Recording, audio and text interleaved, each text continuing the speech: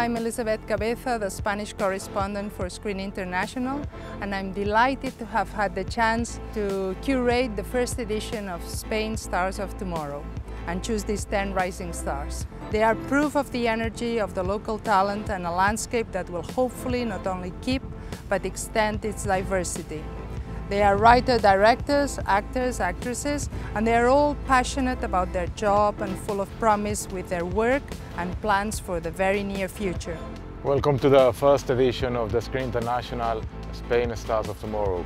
This edition will be hosted and co-founded by Filmin and Atlantida Mallorca Film Fest. Hopefully all this young talent, young directors, young actors will premiere their new films, their next films here in Mallorca, in Atlantida, with a collaboration with the help of Screen International.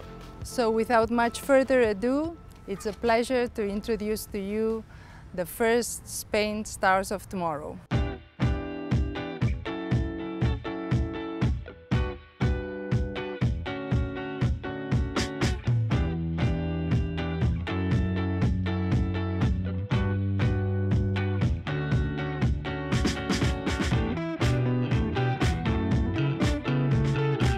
To be part of the first Screen International Spain Stars of Tomorrow feels amazing.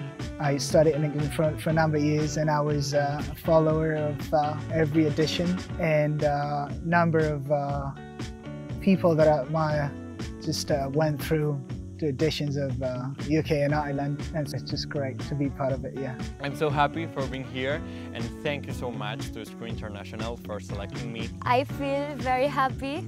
I think it's a huge opportunity. I'm really excited to be part here in Mallorca.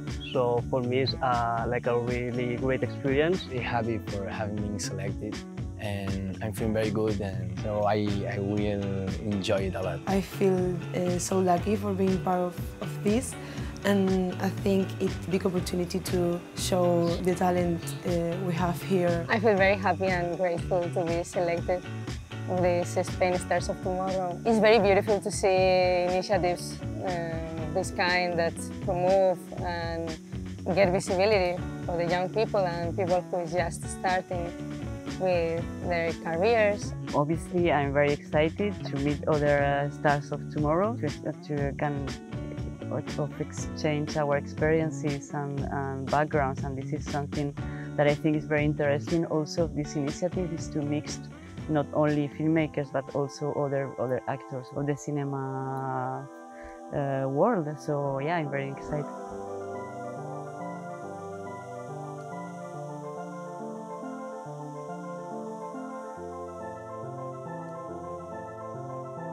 All the people, it's amazing. I think it's the thing that I prefer of this profession.